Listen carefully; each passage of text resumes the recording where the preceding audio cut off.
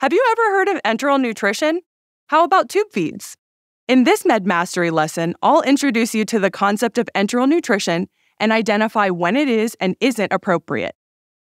Perhaps you've seen tube feeds hanging by a patient's bed, such as in the photo on the left, or you've noticed the pump used to administer feeds, such as in the photo on the right. So what are these tube feeds?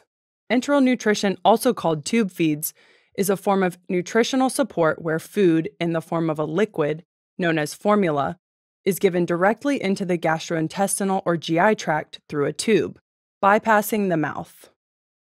Tube feeding formula can be delivered into the stomach or into the small intestine via either the duodenum or the jejunum. Later, we'll talk about how to choose where in the body tube feeding formula should be delivered. Tube feeds are provided to people who either can't eat by mouth, can't swallow safely, or aren't able to eat enough to meet their needs. So why is it so important to provide nutrition when patients can't eat by mouth?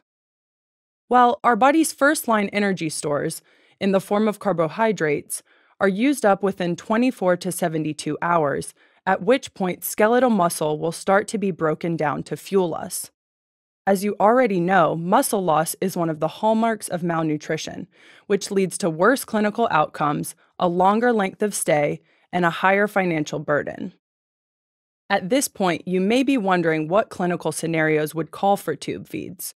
Tube feeds may be indicated in the setting of intubation or ventilator dependence, altered mental status with a high risk for aspiration, swallowing problems, for example, due to a throat blockage such as an esophageal stricture or tumor, or due to a neuromuscular disorder such as Parkinson's or ALS, head and neck tumors, or surgeries impacting ability to chew and swallow, upper GI tract dysfunction or surgery, for example, gastroparesis, gastric ulcers, GI tract fistulas, or esophagectomies, pancreatitis with intolerance to an oral diet, and finally, chronic inadequate oral intake, for example, cancer patients on chemotherapy with chronic nausea and vomiting.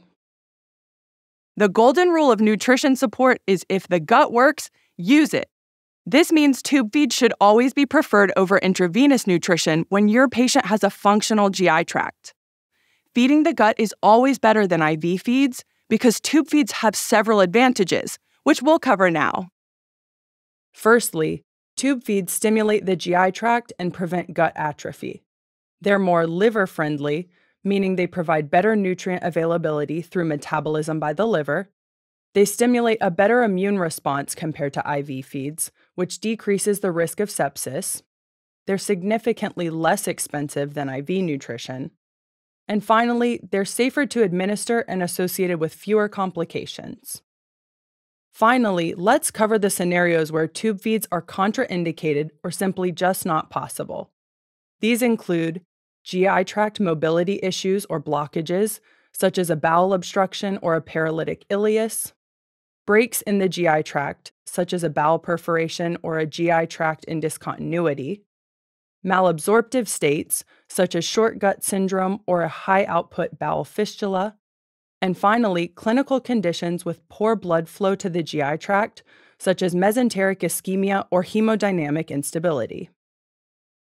So I hope you liked this video.